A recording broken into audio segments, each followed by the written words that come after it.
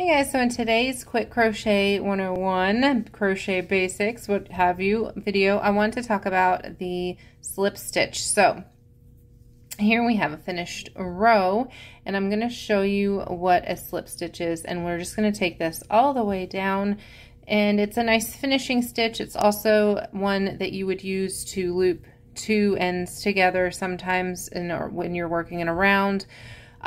Or, you know, just for different projects. So here's what we're going to do. We're going to start out like a basic single crochet. We're going to go through that first loop, yarn over, okay?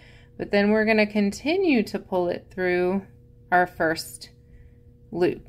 So again, you just go down the next space, yarn over, and then continue to pull it through. So instead of like with your basic single crochet where you would now pick up the yarn and go through, you're just going to keep carrying through. You just sort of slip that loop through to the next loop.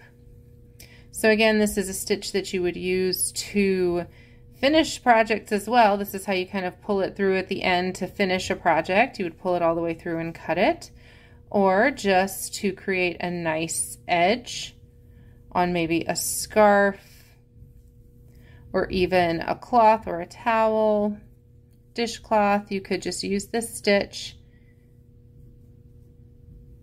to create sort of a nice border. So you can see, pull that through a little so you can see the difference.